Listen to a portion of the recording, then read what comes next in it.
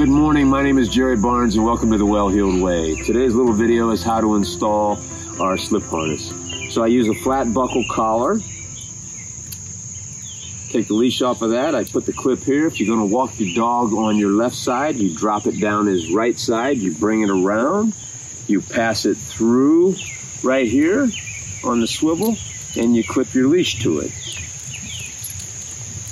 Just like so.